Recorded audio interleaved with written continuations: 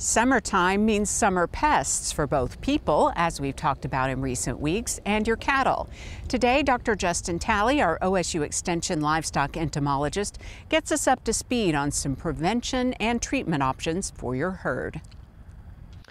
Yeah, as we come into late spring and into early summer, we're going to start experiencing increased populations of ticks and flies on cattle.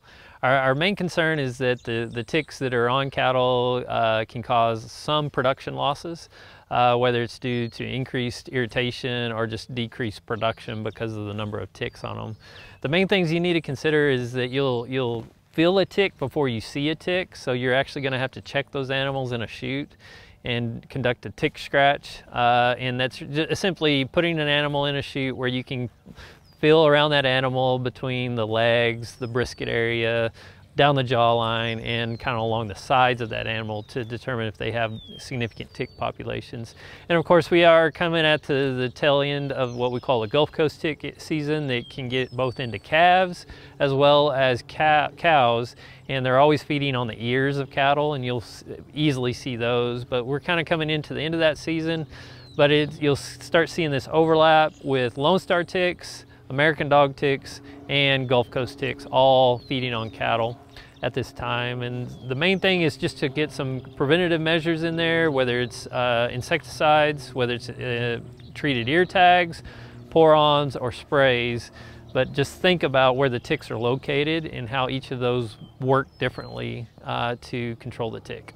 So as we're coming into the summer periods and we have increased temperatures, some available moisture, including humidity, we're going to start seeing increased fly populations on cattle.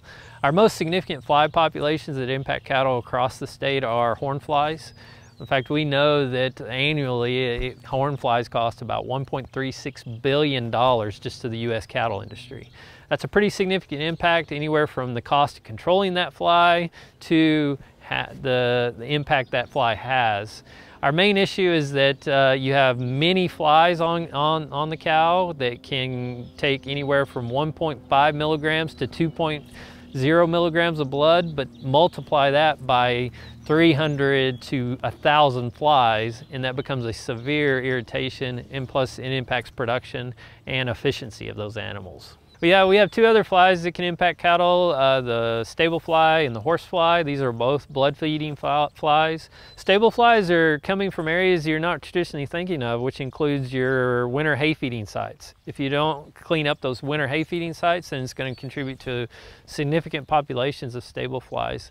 They will tend to decrease as it gets warm, so you'll see them decrease in July and August, but then they'll come back in September and October sometimes. And then our other fly that is a common issue across Oklahoma are horse flies. And of course, horse flies and deer flies are large flies that can irritate cattle significantly. Our challenge with this fly is that it's only the female flies that are feeding on the animals, and they're only on the animal for a short period of time. So our traditional control techniques, such as insecticides, may have a limited impact. So it's more or less trying to prevent animals being exposed from those flies in problematic areas.